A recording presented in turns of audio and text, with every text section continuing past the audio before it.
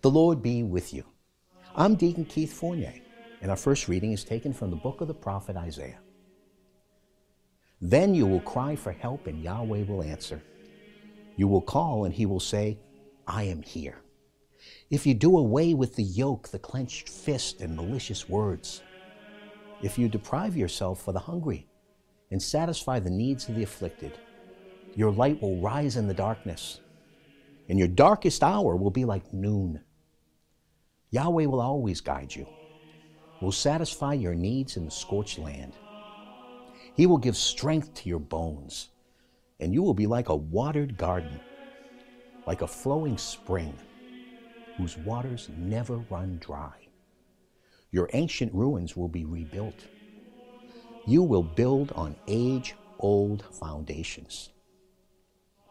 You will be called Breach-mender, restorer of streets to be lived in. If you refrain from breaking the Sabbath, from taking your own pleasure on my holy day, if you call the Sabbath delightful and the day sacred to Yahweh honorable, if you honor it by abstaining from travel, from seeking your own pleasure, and from too much talk, then you will find true happiness in Yahweh, and I shall lead you in triumph over the heights of the land. I shall feed you on the heritage of your father Jacob, for the mouth of Yahweh has spoken. And our response is taken from Psalm 86. Listen to me, Yahweh, answer me, for I am poor and needy. Guard me, for I am faithful. Save your servant who relies on you. You are my God. Take pity on me, Lord. For to you I cry all the day. Fill your servant's heart with joy, Lord. For to you I raise up my heart. Lord, you are kind and forgiving, rich in faithful love for all who call upon you. Yahweh, hear my prayer. Listen to the sound of my pleading. A reading from the Holy Gospel according to St. Luke.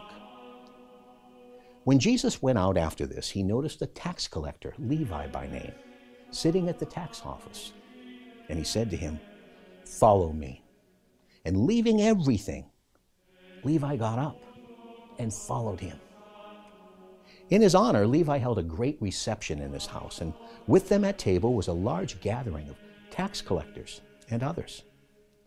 The Pharisees and their scribes complained to his disciples and said, Why do you eat and drink with tax collectors and sinners?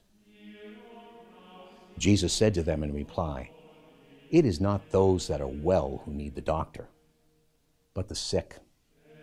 I have come to call not the upright, but sinners to repentance. The Gospel of the Lord.